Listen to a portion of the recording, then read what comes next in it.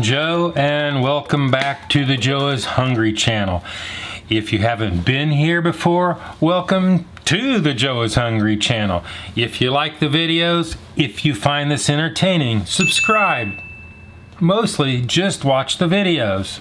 We're going to check out Jersey Mike's Portabella and Swiss sub sandwich. This meatless sub has been available for about a year now at Jersey Mike's, and this week they just added it as a permanent menu item. This is grilled fresh to order with portobello mushrooms, obviously, green bell peppers, grilled onions, and signature Swiss cheese. This thing weighs in at 610 calories. I have the stats on the screen and in the description below. It comes in a regular size, giant, wrap, and a bowl, and a regular will set you back $8.95 before taxes in Georgia. So let's get this show on the road and shoot on over to the New Jersey Mike's in Jasper, Georgia. Let's go ahead and pick up our Portabella Swiss sub. I've got my Portabella mushrooms.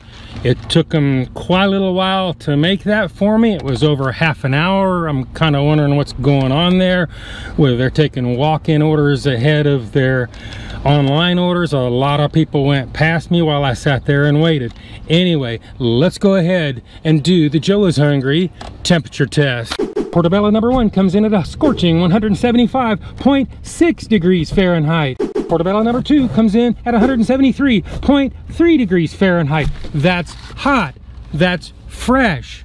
I know they're fresh. I watched them cook them on the grill, so I'll give them a big pass on the Joe is Hungry temperature test. Now it's time for more in-depth evaluation, so let's head on back and do the Joe is Hungry weight test. Portobello mushroom number 1 weighs in at 8.90 ounces. Portabella number 2 weighs in at 8.50 ounces. That is an average weight between the two of 8.7 ounces, and that calculates to a whopping $1.02 an ounce. It better be pretty good because it's not really scoring really high on the value scale. Now it's time for the Joe is Hungry big reveal.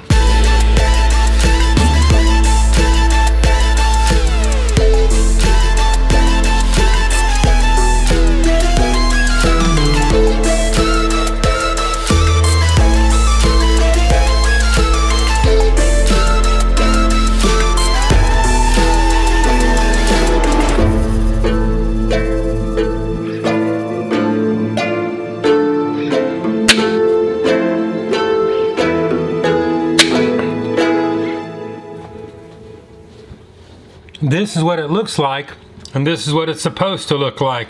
This is what it looks like, and this is what it's supposed to look like. We've seen what it looks like, and we saw how much it was. That only leaves one more test, and that would be with a meat eater doing a vegetarian sandwich. The Joe is Hungry bite test. So it is bite test, engage.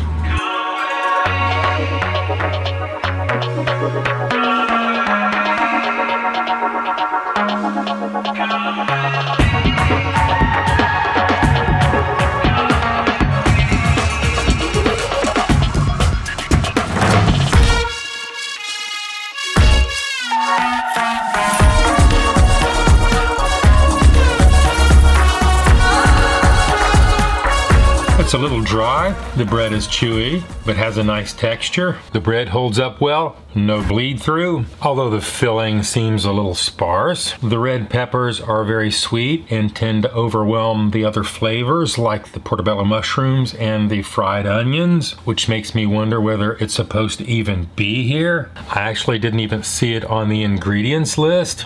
So do we have a basic problem with execution?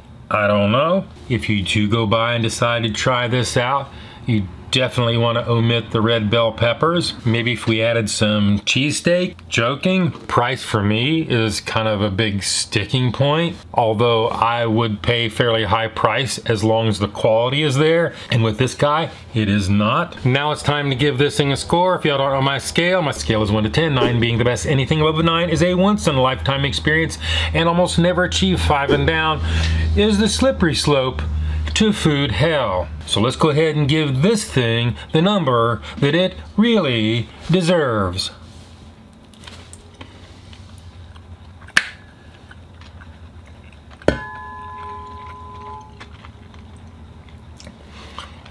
I'm gonna have to go with a 5.4. Some of you may disagree. Maybe my sandwich got messed up when they made it. I don't know. That's my number. This is my review, and we will see you in the next video.